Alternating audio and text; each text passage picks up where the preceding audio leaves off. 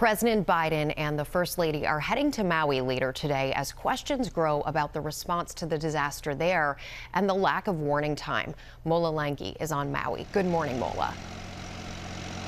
Well, good morning, Rebecca. Yeah, the president's scheduled to meet with first responders and wildfire victims here on Maui later today and also tour the devastated areas, 85% of which, according to the governor, have now been searched, with 850 people still unaccounted for and 114 dead. Overnight, dramatic new video shared with ABC News showing Maui firefighters driving through the inferno. Our visibility is really limited right now. Watch the flames shooting past the fire truck's window, the black smoke blinding as the blaze ripped through the historic town of Lahaina.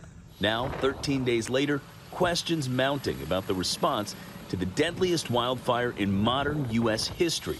We spoke to Chief Brad Ventura in his first national interview since this tragic disaster. We're still in a sense of shock, both myself and our department and our community.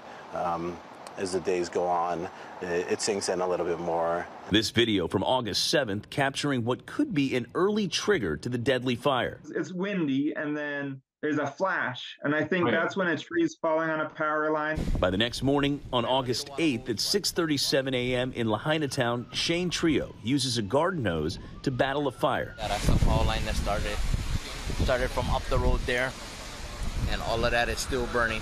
Authorities declaring that brush fire under control around 9 a.m. But then, as the weather blew through town and power lines continued to drop all around them, when they left the fire, they were confident that that fire was cold. But fires continued to ignite when the winds caused a flare-up to spread. By 5 p.m., flames tearing through the town. All units, we got to get out of the center of this fire. Firefighters say the fire hydrants were running dry after the power went out, eventually telling people to evacuate. They need water. That resource is so precious to us. So when they were running out, they were so disheartened. Well, the president releasing a statement ahead of his arrival here on Maui today, saying we will be here as long as it takes for Maui.